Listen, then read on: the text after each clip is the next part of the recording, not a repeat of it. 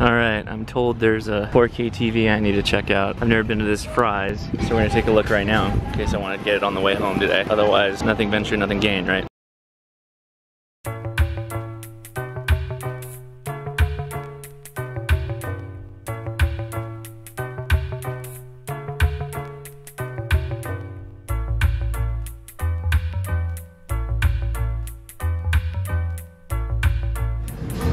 So it's supposed to be $600 off.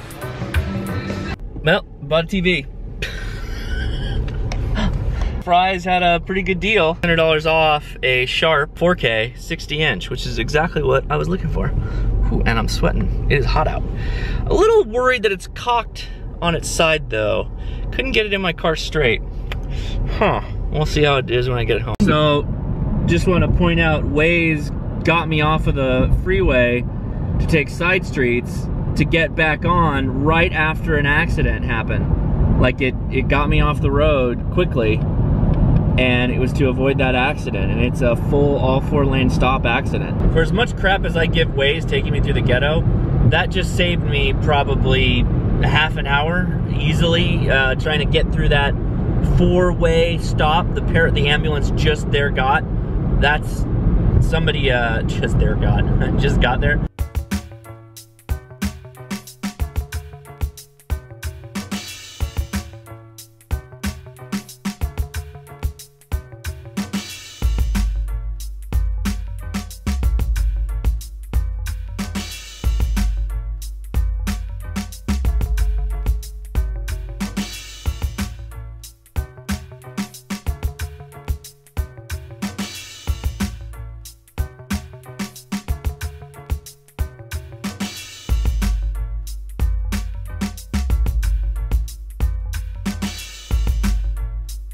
Basically, all TVs are about software these days.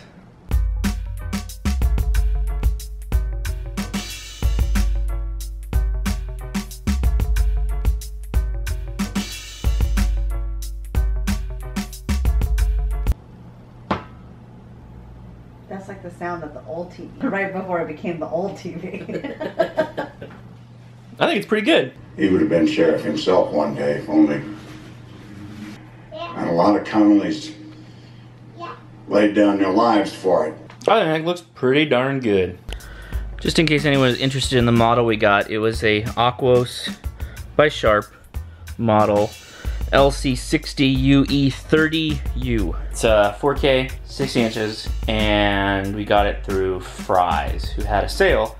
It's their Sunday sale, which is active now, and I think it goes through this Saturday. So check out Fry's.com, their local ad, if you are in the area where there is a Fry's, because it's a pretty good deal. Hey, what's up guys? At the beginning of the last video, I put out the call for a request for information on buying silver, and I got a lot of really good comments, and I wanted to specifically call out some of them in case some of you all are seeing this for the first time. And you're also looking at silver because it's really, really cheap right now. Maybe you're interested in buying some. So first, wanted to make a shout out to Captain Burrs. He mentioned APMEX. And APMEX is one of the ones that I looked at buying from because they're really inexpensive, at least. Let me put inexpensive in terms. Their price is close to spot. Okay, that's it. All right. Closer to spot. They don't charge a large markup, and they actually have silver in stock. Because I found that when you went online, you started looking, they had a price, but they didn't have anything available. 10LS1SS, love your name, bro, is comparesilverprices.com.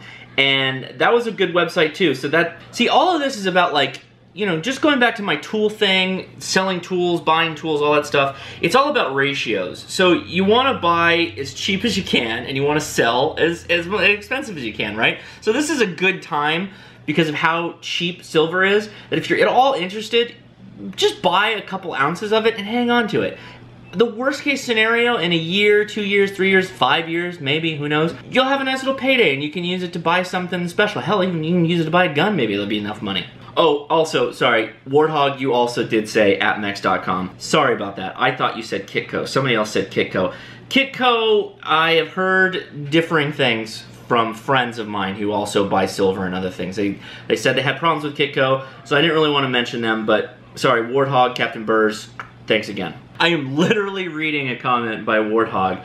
I will not read this whole thing, but thank you. I am reading what you're saying. I'm gonna have to take like 5-10 minutes and go off and digest this. But it sounds like, if I'm reading this correctly, that it's possible that paper shares of gold and silver worked on a fractional system, which means that there's only so much of the real money, the metal, gold, silver in the market, and they're selling these fractional shares of it as a portion of it or a piece of it. And if that's the case, if the sell-off is causing the decline in price, then yeah, it's a correction to get back to the actual precious metal that's on hand. You're probably totally right. If that's what I understand, I've only read the first paragraph.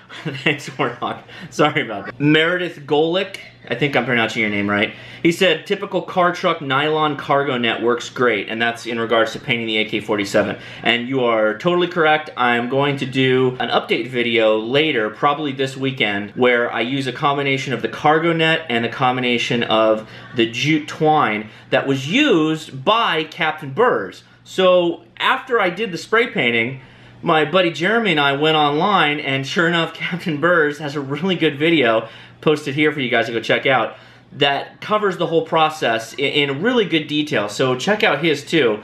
I'm going to do a combination of that and the netting and hopefully get just a different look. I don't want it to look like anything else, but that's your own thing. So yeah, I appreciate all the comments. Really helps me out, and that's really the good thing about doing these videos, is that you do get a chance to hear from people that are smarter than you, and you guys, you've been doing this in your cases for a lot longer than I am in the case of collecting silver or whatnot.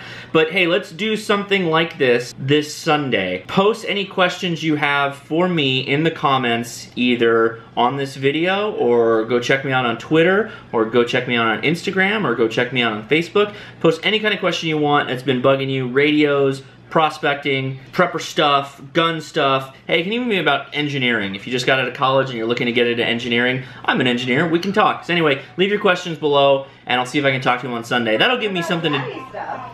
Daddy stuff? Sure, daddy stuff too. That would be great. Alright guys, appreciate all the comments, appreciate the views. Hit that subscribe button if you haven't already, and thanks a lot.